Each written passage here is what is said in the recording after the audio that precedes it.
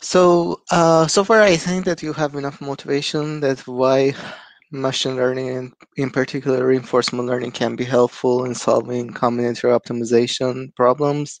Thank you for Elias for your great presentation and giving a lot of examples, which makes my life easier. So I will directly go to a particular example that I worked on in solving the vehicle routing problem. This work published in NeurIPS 2018, and this is a joint work with my collaborators at Lehigh University. Uh, so uh, Here is the outline of the problem that I'm going to talk about. First, I will give a little bit motivation about why we're interested in this problem. I will give a brief background on what's the current state of art solutions and also machine learning solutions for the solving the VRP. And then I will introduce our framework, which I call it set to sequence framework. And then I will present some numerical examples and conclusions. Um, so our goal in this work is to use machine learning and reinforcement learning for solving vehicle routing problem. uh, so in this approach, we are trying to treat this problem very differently from the classical heuristics and methods that have been proposed for a few decades. And this is a well-established problem, as I said in the first round. I don't know which sentence I have said. Possibly if it works well, we are going to use this in other combinatorial optimization problems. But here, the motivation arises from the stochastic elements that we see in the world. So, for example, these are the problems that nowadays, especially in the last year, we have seen a lot. There are typically very delays of the providers. The transportation times are very stochastic, and there are many highs and downs in the demands. So there are some unexpected spikes in the demands, which can be caused by temperature, wind speed, the weak season of the year, and also if there is a pandemic or not.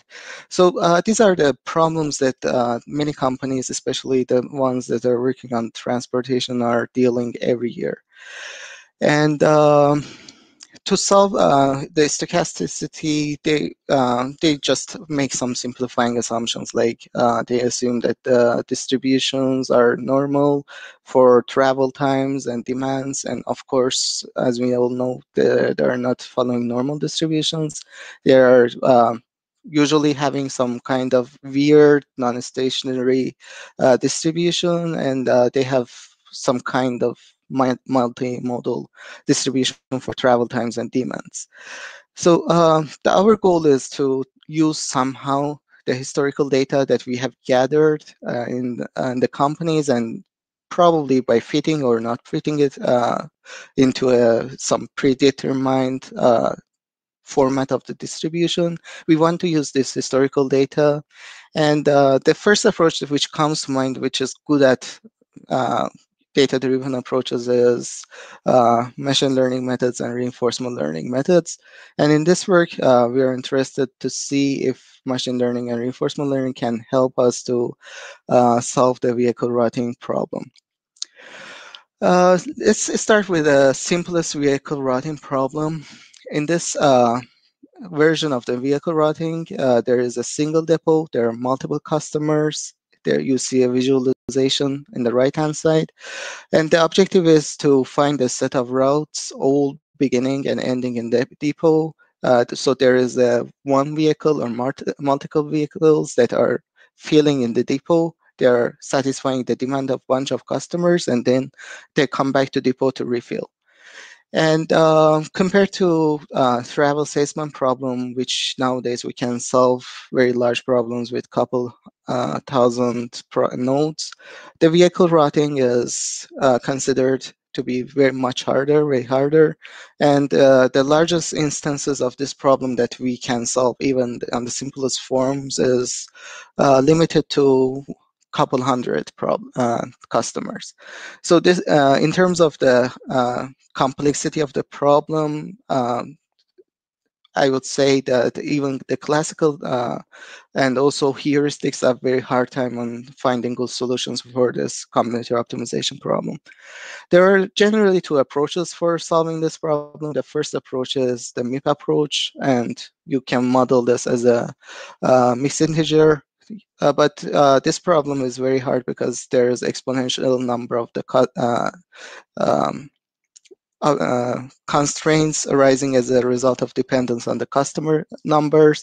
So if you increase the number of the customers, the problem becomes exponentially complicated. There are several ways to relax this assumption, but it is very hard even with the latest developments in the MIP formula.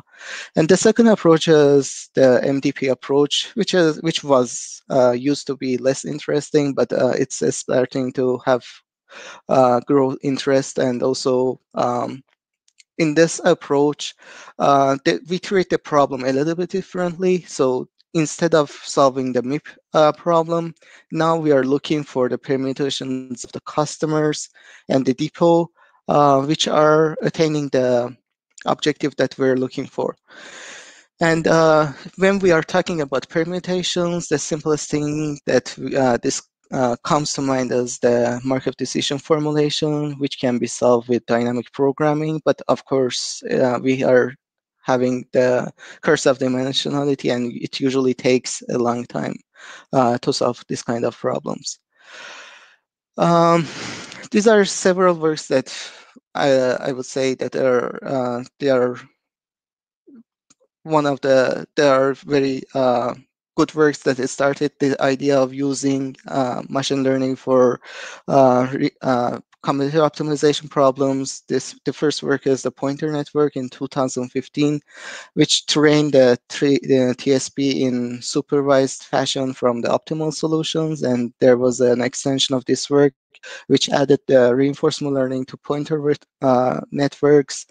And the limitation that this work addressed that they argued that there is no ground truth labels available in the combinatorial optimizations, because if we know the optimal solution, so we can solve them. But the problem is we typically don't know what are the optimalities. And if we use the heuristics or other kind of preliminary solutions as the labels of our work, our training and supervised version, they are not gonna achieve anything comparable to optimal solution. So they introduced a policy gradient algorithm combined with pointer network, which was solving close to optimality, the TSP problem, and other combinatorial optimization problems. And other work is directly related to the second work. And we generalized this framework to solve VRP with the same RL and uh, I would say pointer type network. Um, so here is some wish list that we require from the trained algorithm to have. So when we say algorithm is comparable with the other approaches, I listed 5 different criteria for us, which if we have, we could argue that our solution is comparable to others. First is, of course, the solution quality. The routes that we are generating should be comparable to existing heuristics, definitely, and it should be close to optimality as much as possible. The second one is it should be fast.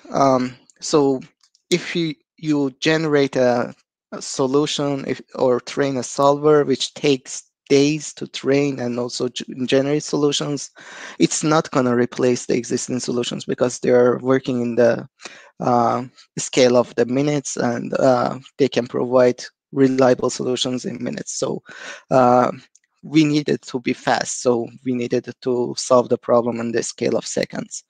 It should generalize well to unseen problems. So for example, if you change the distribution of the problem a little bit, it should generalize. It should be safe. here, our definition of the safety is a little bit loose, but what I mean by safety means that we need the instance to work well uh, on almost all instances generated from the same distribution. And of course, we want no hand engineering. And training is done with no hand engineering. Here's the overview of the um, thing that the approach that we are interested. Elias give us some overview. I have another illustration. So instead of solving one problem, we are interested in solving a bunch of problems all using a black box solver. So let's say in this example, we have uh, two very different problems, and we would like to train a black box solver in which can solve this problem and this problem to close the optimality. And so this is what is called learning to learn algorithms. And once we have such a trained black box solver, we can use it to generate the solutions almost instantaneously. So how does it work? So for example, that this is the training policy, and this we are presenting a reinforcement learning seminar. So I assume that everybody knows the policy gradient algorithms, but here is the general procedure. Let's say we have a bunch of problems, then we feed it to a black box solver and it generates us some random routes. For example, when this is initiated with random initial weights, it generates completely random routes. So what we are interested to increase the probability of good routes and also decrease the probability of bad routes. So after a little bit training, the generated routes will be something like this, which is a little bit optimal, but it has some weird uh, behaviors. And after a well-trained model is available, we are expecting to see routes which are close to optimal. I will use a very simple example of the vehicle routing to demonstrate how our set to sequence framework works. So this is an example. We have a depot at the center and there are 4 customers. And the numbers are associated with the demands of the customers. And there is a single truck with capacity 10.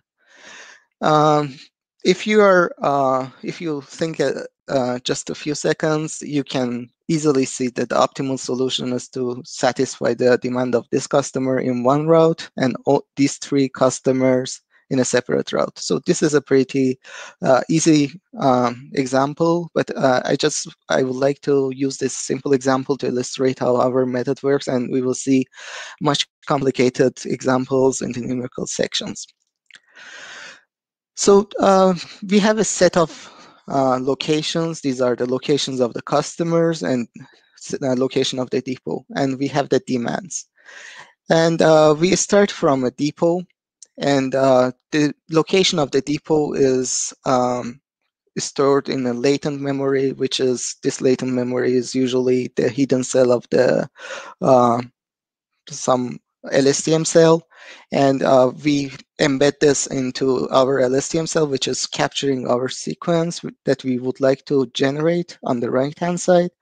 Then first we start with depot and then somehow generate a probability distribution over the next possible steps that we can go. For example, in this illustration, it says that first go to location of the customer number 1, and then it goes to location of the customer number 1, and this sequence continues to grow. It uses the information of the previous steps plus the new location and encodes it into another latent memory and produces another uh, probability distribution. Here it says go to 5, which is the depot, and the generation of the permutation grows. As you see, we repeat this process until we have the solution and the remain demand for the all customers is 0. And if you look at the right-hand side, this uh, sequence that we already generated is optimal given that the probability distributions that we generate here are optimal. So our objective is to generate the optimal probability distributions that are generating this sequence. Okay, so how to generate those probability distributions? Uh, Generating the probability distributions is pretty classic, and it's usually used in text translation context. So the uh, method that we use is very similar to text translation for generating. So in the text translation, you are interested in generating some probability distribution on your dictionary, and here we are interested in probability distribution over the locations of the customers and depot.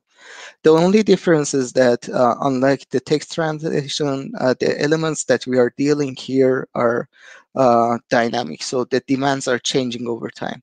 So we need to somehow modify the attention mechanism which are producing those probabilities to handle the dynamic elements.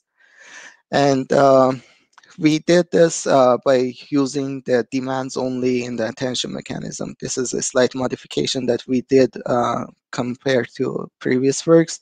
And the interpretation, the visual interpretation is that when we are generating attending to different nodes, we are only considering the dynamic elements, but when generating the sequence and considering the sequence information, we get rid of those information, the demand information. So first we embed this into some fixed length embeddings. This is something like word to vec embedding. Then we also have the embedding of the depot, and we use this embedding informations of the set and also the decoder to generate a attention vector. So for example, this AT tells the importance of each of these five locations at the current point of the decoding process. And we use this to compute another vector, which is called context. And the context vector uses the information of these embeddings again to produce our final probability distribution. In this example, for example, it says with probability 0.8, after depot, go to location number 1. And what we expect on the optimal solution is that this probability should be deterministic. This is kind of matching with the idea of the policy gradient algorithms, that we're expecting the optimal policy to be deterministic. Okay, so far I've introduced the framework. Let's see the mapping of the vehicle routing problem to the RL context. It is very straightforward. The state action reward is straightforward. The state spaces, as I explained, is the locations, and the demands action spaces, the nodes that we can visit on the next step. The reward is the tour length.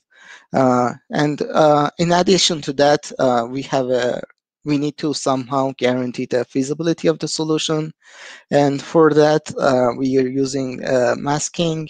For example, if there is a zero demand remain for a particular customer, we set the likelihood of visiting that customer in the next time step to a very small number, close to negative infinity. So the probability of visiting that is very small. And determination criteria is that when we stop, there is no demand left. A few experiments that we did. We generated vehicle routing problems with uh, different sizes of the customers, and we only have one depot. And the demands are chosen randomly from 1 to 9. Here are some comparisons of our reinforcement learning method with Clark-Wright heuristic and other heuristics, and we compared our solution with OR tools, which is a combination of heuristic and meta-heuristic methods, uh, which is one of the best solvers, open source solvers that are providing the heuristic methods. And in terms of the VRP with 10 customers and VRP with 20 customers, we see that when using beam search decoder, we are almost comparable with the OR tools, and also in the other cases, for example, we are um, doing better in more than 90% of cases, better than all traditional heuristics, and on 60% of the test instances were performing better than our tools in the VRP with 50 and 100 customers. Another interesting point that we observe is unlike the heuristics and or tools, our problem complexity in terms of the solution time doesn't increase exponentially. This figure is very interesting observation that we made.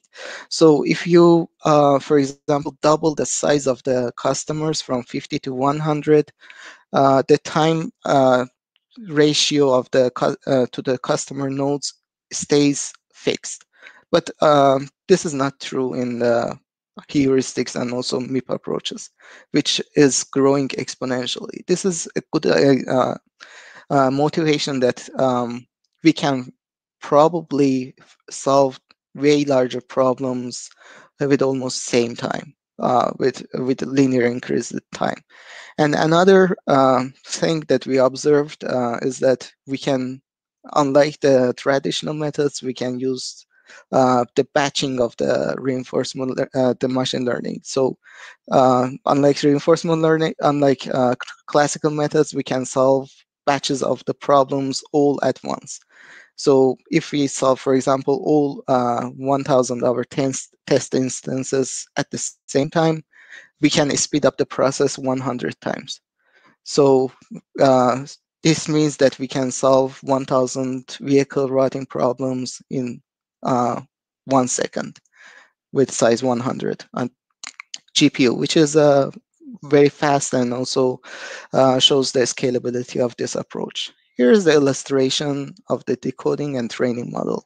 On the right-hand side, on the left-hand side, you see the problem, and on the right-hand side, you see a visualization of the attention. The white areas are showing the regions that if customer located in these areas, we will visit it with probability 1, and we will never visit the shaded areas. So here's the step that I've stopped. The current remaining demand is 8. There are 6. We satisfied the demand of this customer with 6, and there are another customer with demand 6. So if you're a human, probably you say before visiting the depot, I can satisfy the demand 6 here and then we go to depot. But our visualization and train model somehow thinks that this is not the optimal thing to do. And it goes this, I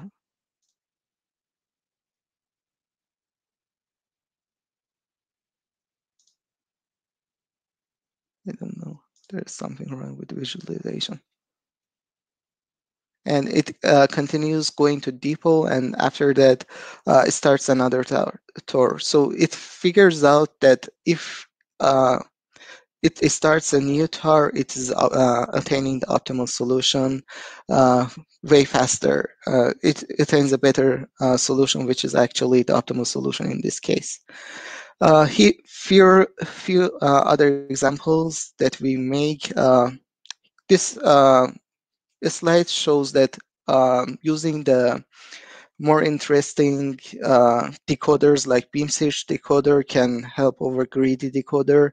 The greedy decoder is the one that we chose the next node as the node with the highest probability, but beam search decoder keeps track of multiple beams with the highest probability and then chooses the one which attains the shorter route. Here you see that there is a slight improvement in the solution quality. And here is another example that shows beam search decoder fixes some of the behaviors that we have observed, which are definitely not optimal. So, and also another interesting property that we can attain is demand sharing. And as you see here, the trained learned model somehow, because we have not restricted, learns that if it places this particular customer in two separate routes, it is attaining better solution.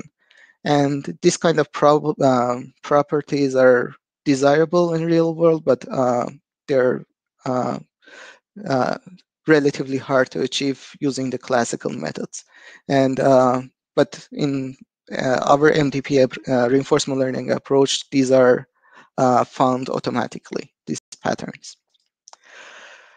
Because I'm running out of time, I will going to skip the stochastic example, but the details. But here we used another reinforcement learning, and it showed that our on the case that the locations of the customers and demands are stochastic, we are doing better than the other baselines, and we can satisfy more demands in limited time compared to um, some trivial baselines.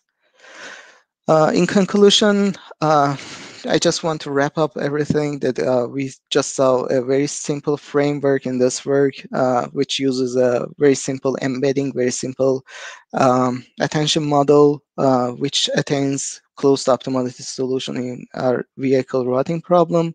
In the next work that Wouter is presenting, he is going to present a more intelligent attention, which improves the solution quality. And the point is that this method is pretty much robust to the changes of the problem. So this makes this appealing. So the thing that you can solve your daily problems close to optimality in a scale of the seconds, and you can solve many of them in parallel, makes MDP type approaches very competitive. With the state-of-art solvers, they are not still, there's no guarantee that they are better than the MIP solvers yet, because there needs to be some improvements. But in the future work, we also would like to increase this to vehicle routing with constraints, and also solve larger problems. And of course, there have been several works recently which are solving larger problems and trying more advanced embeddings. And there's another interesting direction which I want to point out here is this problem is very interesting in terms of the multi-agent setting, which can be modeled with graph embeddings as well, and also considering other combinatorial optimization is also with this framework is another interesting um, direction to follow. And here's the link for our code and paper. And thank you for your attention. I'm happy to answer a few questions if you have any. Yeah, thank you very much. Apparently for you it's even earlier than for Elias, so that's real. Yeah, Thank you for that commitment. yeah, mine started at 6 a.m. Wow. Thanks. Yeah, So this is good to wake up early. is there there's one thing about the problem formulation that I didn't fully understand. Is there some intrinsic value to going back to the depot? Like, is it is there something lost by not going back to the depot? So you need to go back to repo to refill. So if you don't have the enough capacity, enough items Okay, left, there's you cannot. capacity. Yeah, Okay. yeah, yeah. This problem is capacitated. Yeah. Then it makes sense. Okay, do people?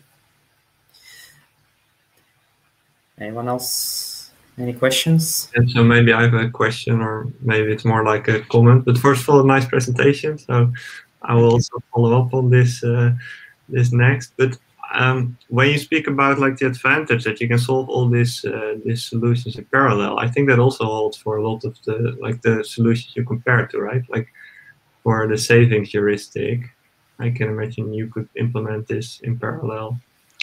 Just Um, like your method. Actually, when I say in parallel, I particularly mean in GPU, which is pretty good for scaling the in terms of the vector batch.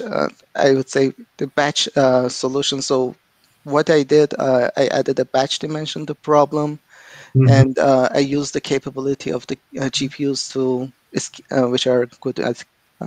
Yes, I think that's an advantage. Like we're sort of used to doing that, right? For all Yeah, deep learning. I don't think I haven't seen anybody implementing heuristics on GPU. So Yeah, but if like Elias, I think also said like we put a certain structure, I think, on the problem. Like here, this is constructive procedure where one by one we add the nodes, and we could also like consider maybe an insertion heuristic. Um, But I think that's what some of the baselines you considered are. But these are parallelizable, I think, in pretty much the same manner. So I'm not completely sure if it's fair to say like this method has the advantage that you can parallelize it in that way. I think that holds for a lot of other heuristics as well, that you can parallelize them. Where it's true that maybe people don't do that typically, but I think it would be fair to mention that yeah, as well. yeah. The point is that this extension is something that you achieve for free. So because the way you implement reinforcement learning, you have always a batch dimension. Yeah. So you can pass 1,000 problems at the same time to the decoder and generate the solutions at no cost. So implementation is free, I would say. Okay. So, but for the heuristics, I don't believe that it's free. You need to implement it Oh in yeah, parallel. that's definitely true. Yes. Yeah. But if I may follow up, I mean, the trade-off would be for the other classical heuristics, you can massively parallelize them on CPUs, and CPUs are much cheaper than GPUs. So if you have like a standard server with 64 cores, you can run 64 instances in parallel very easy, even if the instance is quite large. If you have a couple hundred gigs of RAM, you can probably solve like a million city scale VRP. Whereas in the GPU, you'll hit the memory limit much sooner and not be able to I think parallelize. this is also something I've struggled with. Like, how do you compare CPUs and GPUs in the first place, right? Do you do it in like terms of flops or number of computation or like cost of the machine, or there's Indeed. it's a hard problem, I think, anyway. But I think we should be careful in making these type of claims where we say like this is much more advantageous, because I think, well, these other algorithms, they can be parallelized. Well, especially like the Um, simple ones you yeah. compare against pretty trivially as well. I guess so. Okay. Yeah, I'm not making such claim that others are not parallelizable. Of course, they are, but Well, you uh, like that's yeah, the yeah, that's true. Yeah. that's Um, yeah. So all I'm saying is that we can solve these problems at GPU very easily, and we always have this implementation for free. But yes, definitely we can use uh, some multiprocessing to solve the heuristics and uh, whatever what number of the parallel threads that we are starting. So that's possible. But uh, here's the point. You in the let's go back to